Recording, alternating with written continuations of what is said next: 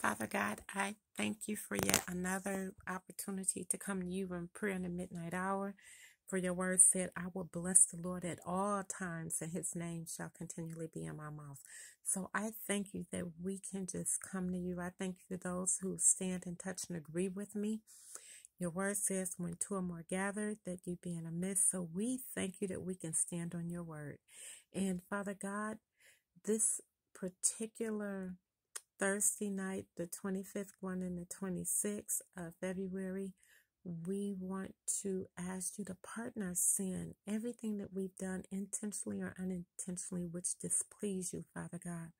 We want to serve you and give you all the honor and glory that you and you alone deserve, Father God. And I have a cousin who requested prayer. I told him I would pray. He had knee surgery, so I pray for a recovery, a supernatural recovery for him and healing. And Father God, and while he is recovering, to just take time to enjoy being in your presence, Father God. And I have other colleagues and friends who are waiting for knee surgery. So Father God, and I pray for them that it will come and that they too will have a successful surgery. But while they are going through and waiting, to just hold on to you, your grace is sufficient. And Father God, in this particular past week, I was blessed to work a midnight shift. And again, I just thank you for all those who work midnights, who care for people.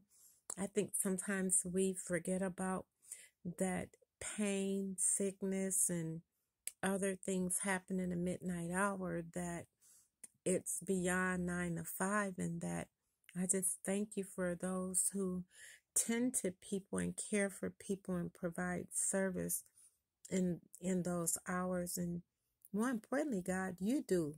You are God of all time, everywhere. So I just bless your holy name, and I bless your name for healing. I bless your name for being a provider. I bless your name for being a keeper.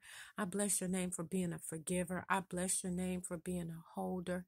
I bless your name for being sovereign. I bless your name for sending your only Son, Jesus Christ, to die on the cross for our sins. I bless your name for sending the Holy Spirit, for being a comforter and a keeper and a guide. Father God, I bless you for my job. I bless you for my family. I bless you for provision. I bless you for getting me through some hard times, Father God. And I bless you for being with me when it was times when it was just me. Father God, I just bless your name. Tonight, I bless your name, Father God, and I know that we have some family and friends who are going through something. I have a family member and a colleague whose birthday, so I bless your name that they can celebrate another birthday, Father God. And for those who are mourning, Father God, I ask that you will bless them with your healing. Show yourself to be a healer to them, a comforter to them, Father God, a helper to them.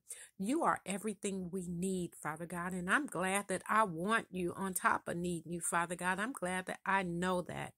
And Father God, you know all of the intentions in our heart, Father God, and you know the things that shouldn't be. We ask that you remove them, Father God, and so that we can live in a way that please you, that glorify you. And a song of the week pick is Nia Allen, waiting. And Father God, and she says in her song, that help me to wait, Father God, and that is my prayer. Help me to wait in a way that I seek you, that I listen to you, and that I do the things that are pleasing to you while I'm waiting.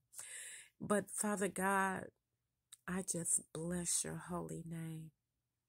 There's so much to be grateful for, Father God. Even through the hardest of hard times, Father God, it's still a blessing that you keep me, Father God, that you continue to keep me. I thank you for all the churches that's open in your name, Father God. I thank you for my prayer warriors, Deacon Allen, the Morning Glory Prayer Partners, the Cadiz Baptist Church prayer call every day at 6 o'clock.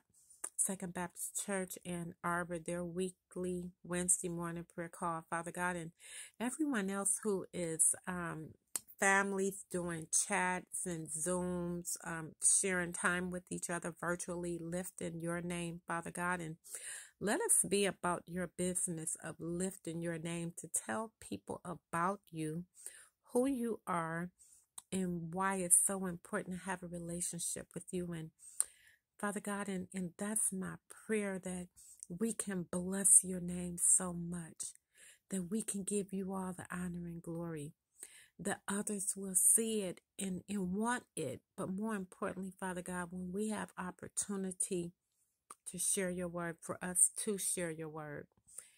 And that's what your son, Jesus Christ, said, to be about his Father's business. And Father God, I thank you for that example. I thank you so much. I bless your holy name. I thank you. I bless you.